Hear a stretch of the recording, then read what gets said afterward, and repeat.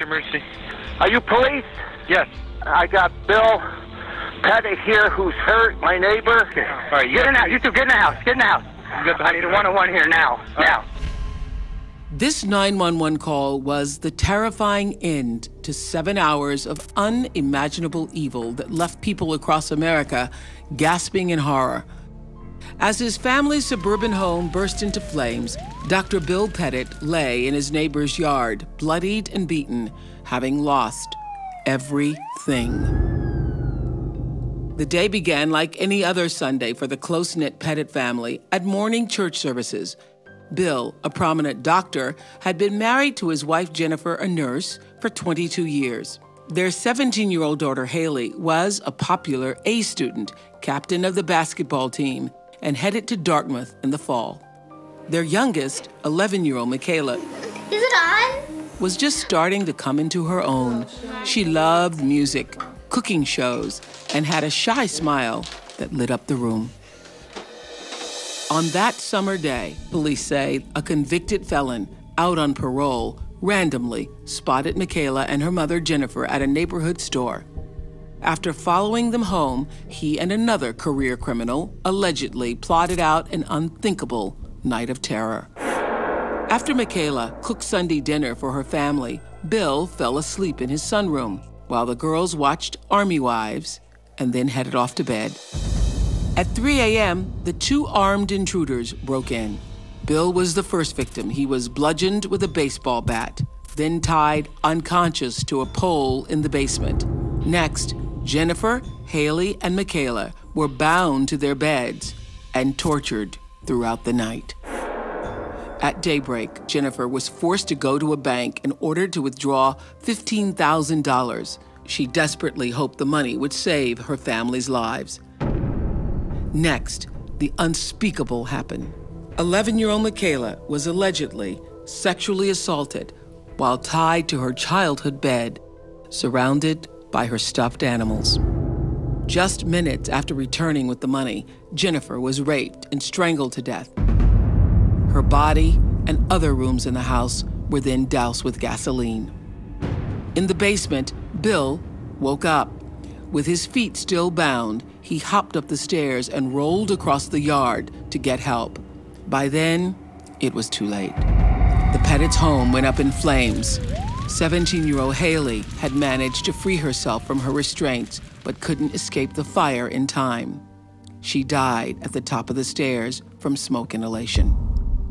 Young Michaela died still bound to her bed. Her mom, Jennifer's body, was burned beyond recognition. Today, I've come to Connecticut to talk to the sole survivor of this horrific tragedy. Dr. Bill Petit is telling his story for the first time. So we're here in your parents' home. You've come back home. Yes. Where you've been here since the tragedy of your family being murdered. Yes, since I left the hospital. And I can imagine that that family support has meant the world to you, has meant everything to you. Yeah, in retrospect, without my family, I would have been totally lost. You know, so I don't know how you get through something like this without the family and a huge village of support. Can you tell us about the moment when you were conscious of the fact that you had lost your entire family? You're in the hospital, and your family arrives. Your father and your sister and the rest of the family walk into the room. Can you tell us what that was like?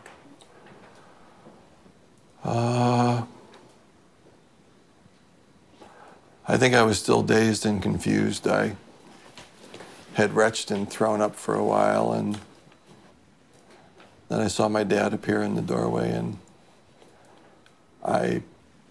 they say I asked about the girls. I really don't have a memory of it. He said that's what I asked about, and he was just sobbing and shaking his head side to side.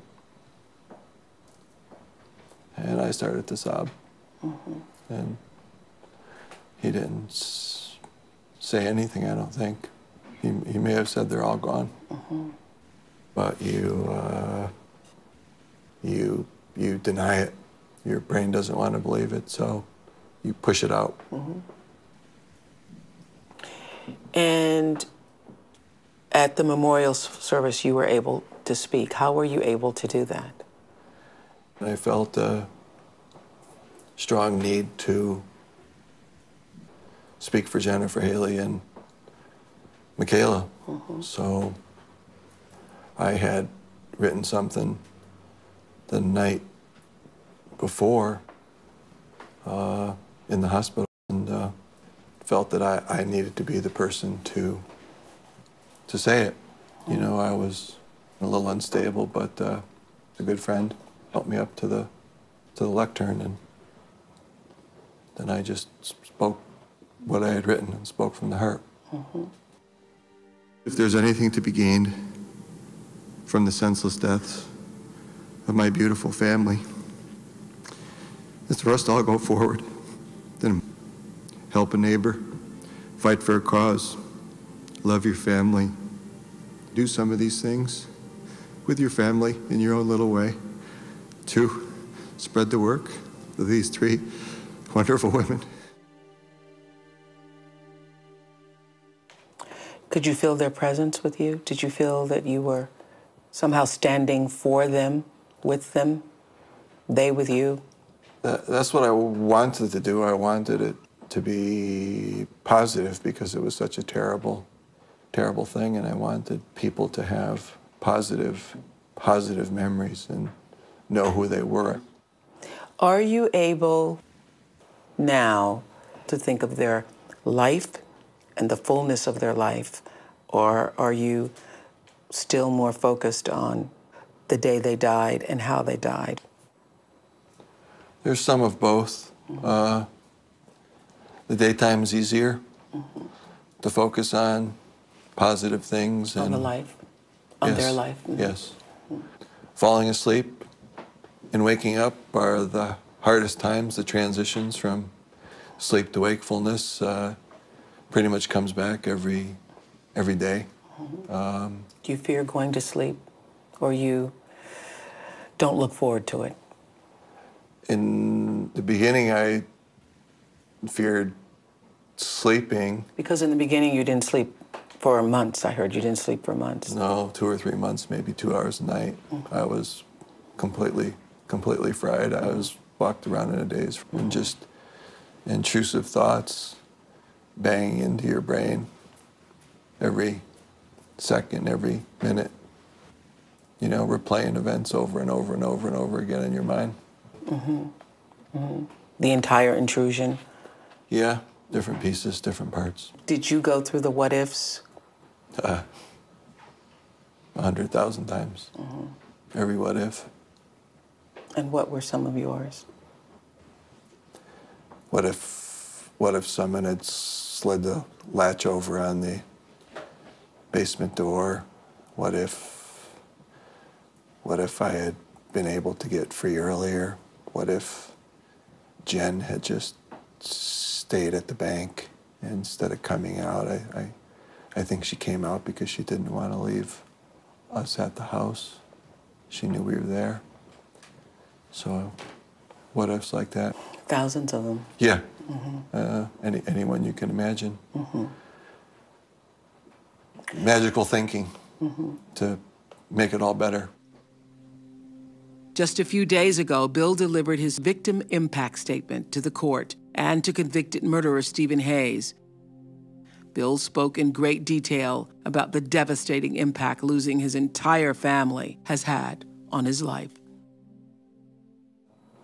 You said in your victim impact statement that, of course, you thought of killing yourself. Yes. Yes. You know, I went to sleep one night in a nice home with a loving family and basically awakened in an emergency room, naked on a gurney with no clothes, no family, no home. Because everything was destroyed. Everything was gone. At one point during the 7 hours of torture, one of Jennifer's attackers drove her to the bank, ordering her to withdraw $15,000. In a desperate attempt to save her family, Jennifer slipped the teller a note. A bank manager then phoned police. Emergency. We have a lady who says that her husband and children are being held at their house. The people are in a car outside the bank. She is getting $15,000 to bring out to them. If the police are told, they will kill the children and the husband. She says they are being very nice, and they told us they wouldn't hurt anybody. If she got back there with the money, she believes them. Just 33 minutes after that 911 call, Jennifer and her 2 daughters were dead. Describe for us what this has meant for you to lose your entire family. Well, you define yourself in different stages of your life by different things. I was at an age 50 with a wife and 2 wonderful daughters where you're defined by your family. You know, the children are the jewels of the parents. And so all your hopes for the future are in your children. You know, your wife is your partner, your teammate, and you're the 2 co-captains on the ship steering through life. And when you lose it all, and someone burns your house, you lose your past and your future and in the present. So I had a very hard time with many people who sent me many religious and philosophical tracts to tell me to be in the moment and live in the moment. And I thought that's okay for people who have a past they can touch and a future they can dream for. But when you feel like a lot of your past is gone and there's no future, the present loses some meaning. Why did you make the decision not to kill yourself when you certainly thought about it? Religious reasons. I thought in the afterlife, if I was going to meet up with my family, if I did that, then maybe I would never meet up with them again. And I wasn't willing to take that chance. I thought that they would not approve and they would want me to go forward. Did you often think about, do you still think about why were you the lone survivor of your family? I think chance, luck, fate. Hard to say God's will. And where are you with God now?